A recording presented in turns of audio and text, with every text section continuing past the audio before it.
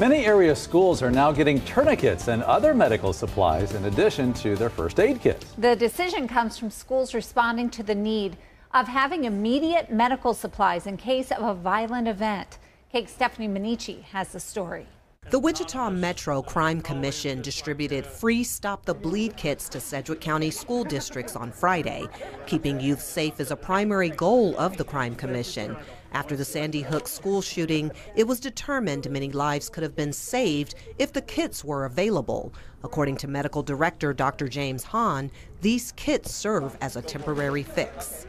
If you can stop the bleeding and get them to a place where there's blood available and there's surgery available, a lot of the people will live. If they've already bled to death before they get to me, it doesn't do any good. Hahn says these kits can serve other purposes outside of mass shootings. There have been kids who've been hurt in wood shop, and they actually had an arterial bleeder using a tourniquet for that.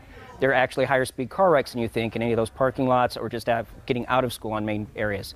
That's another area that you're probably more likely to use this kit. He adds tourniquets shouldn't be limited to schools. It should be in the airport, it should be in the movie theaters, it should be at the mall.